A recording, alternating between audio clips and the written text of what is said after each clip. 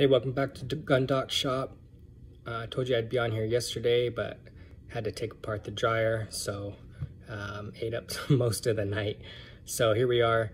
I wanted to show off the SBR field stripped and show you how dirty it is. Get it cleaned up tonight. Take it out to the range in the morning.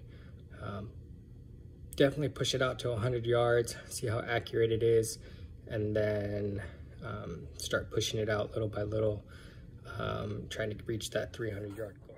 Here's the SBR field stripped, basic field strip, hand guards off the barrel, buffer spring and buffer out, bolt carrier group broken down, all separated there.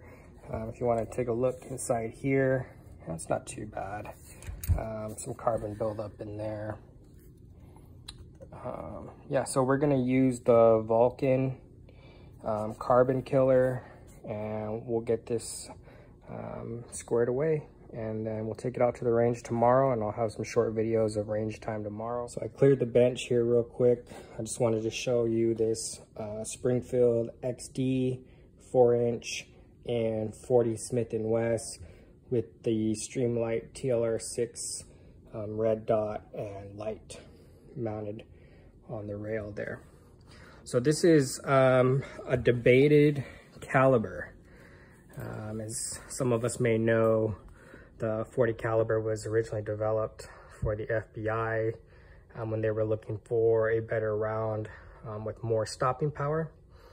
Obviously, we figured out, as the Army did with the 1911, that the 45 ACP was a much heavier round with a lot more stopping power. But I wouldn't sleep on the 40. I mean, at 180 grains, anywhere between 150 to 180 grains, it'll get the job done. Now, you lose capacity that you gain with the 9mm. And I know some people say, it doesn't really matter. Kind of just, shot placement plays a big factor on that. Although I agree with that to some extent. The speed of the round and the weight of the round can play a factor on travel beyond the target. And when we're talking about home defense, that could be pretty crucial. So this is the XD-40 Springfield. All right, so with that being said, we talked about the SBR project, which we'll get out to the range tomorrow after we clean it today with some Vulcan carbon killer.